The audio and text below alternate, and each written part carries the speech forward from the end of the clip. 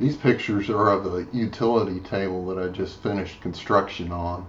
I needed a table with particular dimensions so that I could place a stereo receiver on the pre-existing printer table, but still have a place for the printer to go. You'll find plenty of videos on the web about how to build your own table. However, I don't have woodworking tools and I didn't want to purchase such to solve an isolated problem. In this video, I'll show the ultra simplicity of my table's construction that yielded me the dimensions I needed. Those dimensions allowed my coveted but old stereo receiver to have the cooling space that it needed, while allowing my printer to be moved to just above it. All the material which the table is constructed from was purchased at Lowe's Hardware for less than $60. That's in the first week of September 2014.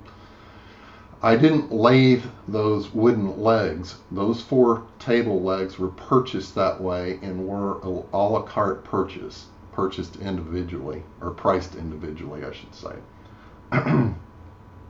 That does represent the majority of the cost for the material in the table's construction.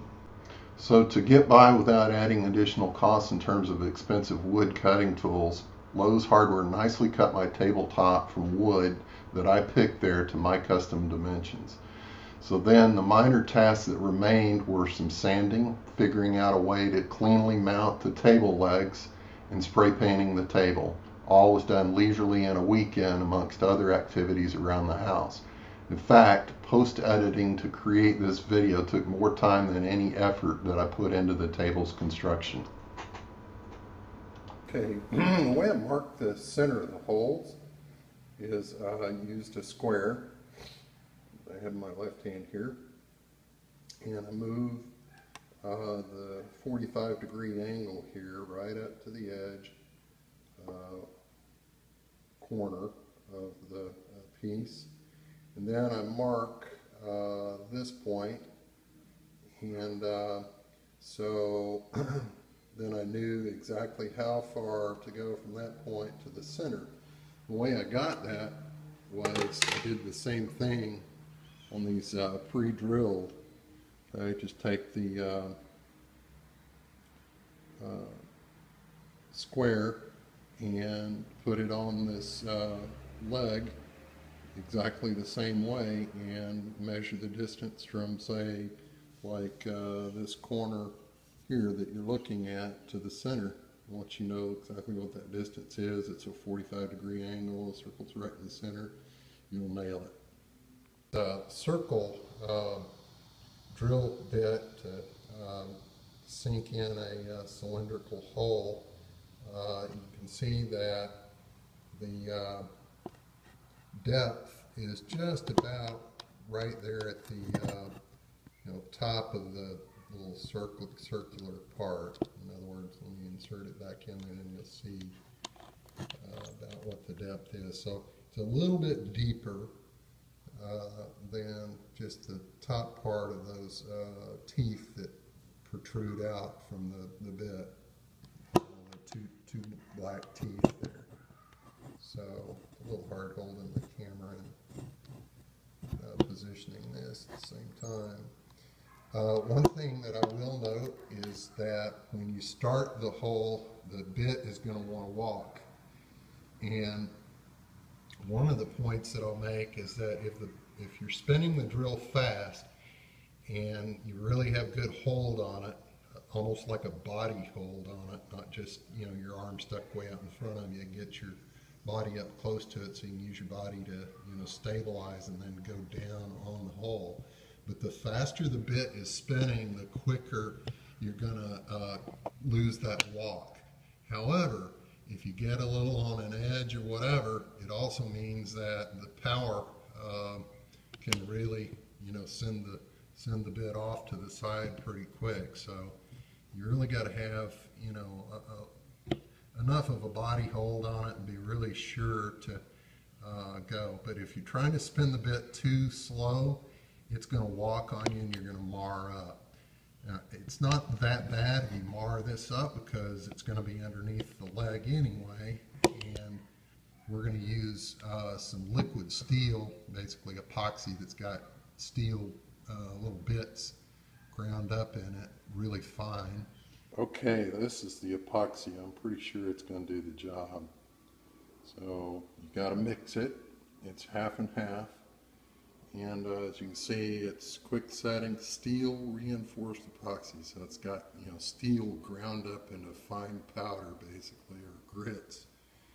And so you mix this stuff together. It's more than just epoxy. It's epoxy that's got, steel bits all through it, which they say, world's strongest bond.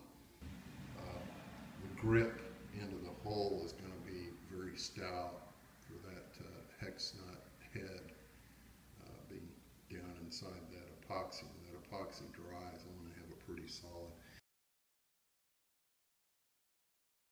These bolts that I got at Lowe's Hardware were, a little bit longer than the hull that is pre-sunk in these wood legs. So it just meant that, I had to, use an open-ended adjustable wrench to, kind of just put a little muscle into cranking them in. No big deal. Just, be aware that if you're using these same prefabricated legs here, have a pretty decent lathe job done on. The hole that comes in them isn't deep enough. I suppose what you could do is sink your drill in there and just, drill it down a little bit deeper. Certainly wouldn't hurt anything. You got a good guide there. So just another note on the JB Weld epoxy. The top of it, you gotta, penetrate with something to get it open basically. It's just to keep it sealed. So I'm going to use a punch. And the point that I'll make here is with this stuff is you want to get it off of this, if you want to keep the punch and it's valuable to you, whatever you get this stuff on and you want to keep it, get it off of there quick. Keep a rag. I already got my rag here. Well, there's my two little puddles and I'm about to mix it. I'll show you one once I get it mixed. There's on the end of my block here, there's where I got it mixed. You can tell it turns pretty black. The gray mixes into the black and turns into still yet a fairly dark black, grayish black, I'd say. Just to show you this JB Weld epoxy, it's been about, maybe 8 to 9 minutes since, 10 minutes, I guess, since, this was still, or it was mixed, maximum maybe 12, 13 minutes. But you can see here, this stuff is solid. Here it is, 13 minutes later, and it's so strong. It's hard. Get this stick off here is impossible. You'd have to break this little Starbucks coffee stirrer to get it off of there now.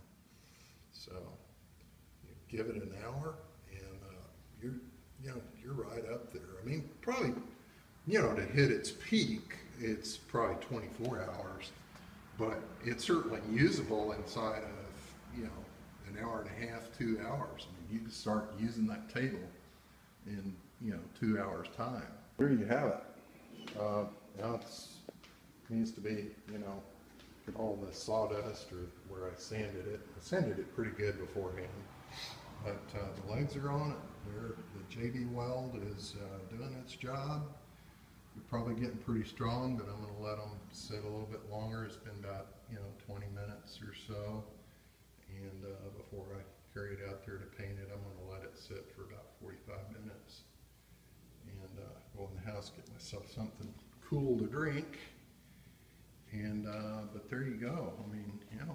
Nice little table there, work table, printer table, whatever you want, right to exact dimensions. And pretty much no fuss. So fun little project, actually. Something to do with your time on the weekend.